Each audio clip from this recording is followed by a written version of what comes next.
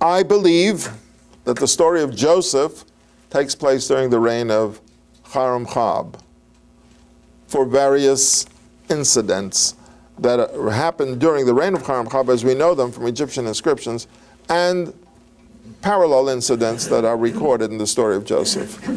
So Haramchab then becomes Pharaoh, and he reigns very well and effectively. And when he dies, he's succeeded by another royal family, the family of the Ramessides. And the first pharaoh was Ramses I, 1320, who died in 1320. I mean, he became pharaoh and died within the year,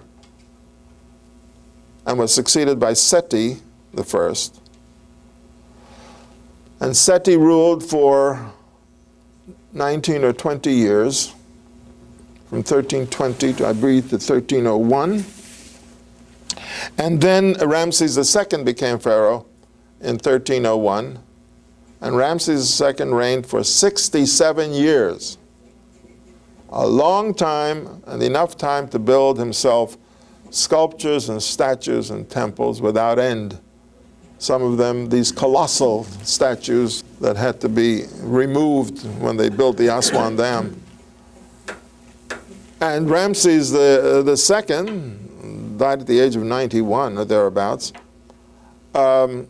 except for his first great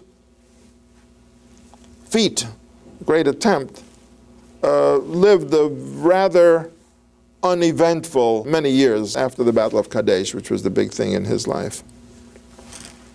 What's interesting is that Ramses I dies as soon as he becomes pharaoh, and Seti then dies 19 to 20 years later. And when we read the book of Exodus, it says, and Pharaoh died, it says twice. Vayamat melech Mitzrayim, and then again it says later on, Vayamat melech Mitzrayim, Vayakam melech hadash al Mitzrayim. So the Bible mentions two deaths of pharaohs, and this conforms with the Egyptian records. It's interesting because some Egyptian records don't even list Pharaoh Ramses I because he only reigned a half year and may not have ever been gone through coronation.